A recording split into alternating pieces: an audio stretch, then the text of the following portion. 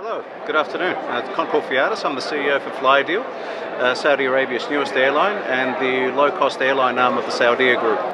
Good afternoon, and I appreciate you taking a moment to speak to Breaking Travel News today. Newest airline in the region, as you say, just operational for 7 months now. Tell us a little bit about the motivations behind the carrier.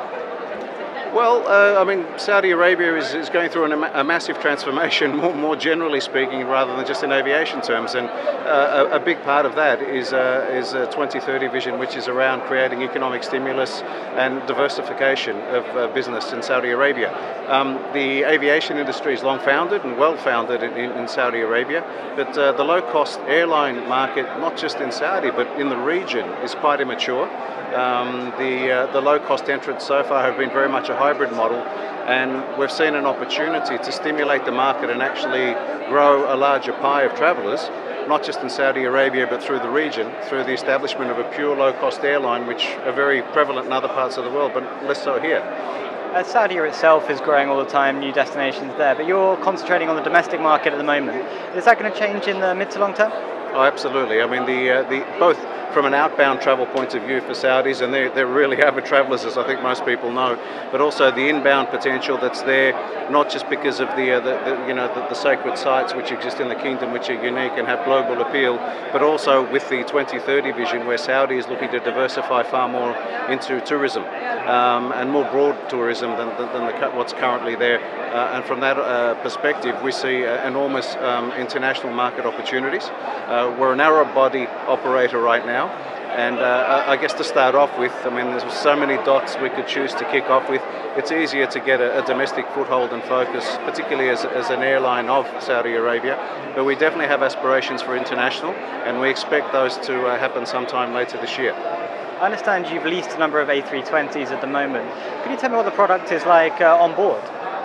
So we're privileged. As a startup, often you get used aircraft in many airlines around the world. We're privileged in that we've kicked off the airline with brand new Airbus A320 aircraft. So from that point of view, they're fantastic operationally because they're reliable, they're brand new, and very efficient.